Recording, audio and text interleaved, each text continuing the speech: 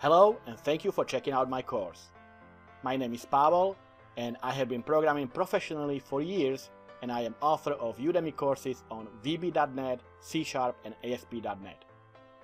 But let me guess, you are watching this video because you are interested in diving into ASP.NET Core 3.0, right? Well, if so, then this course is perfect for you. I am here to guide you through creating a database-driven ASP.NET Core 3.0 web application.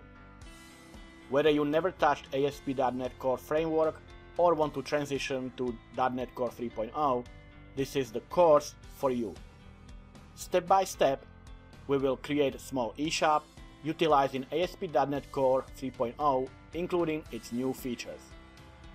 Along the way, I will show you the hows and explain the whys for every line of code. We'll go from blank project to an application that uses Entity Framework Core for database, and we will create interfaces, repositories, follow the MVC pattern, build a working shopping cart. We will add support for sessions, implement identity for authentication and authorization, and much more. It's a small project in size, but certainly not in depth. The only way to become a better programmer and to move forward is by programming. And that's what this course is all about. It's not a quick course promising you impossible results. What I promise is that if you take this course and follow along, your ASP.NET skills will skyrocket.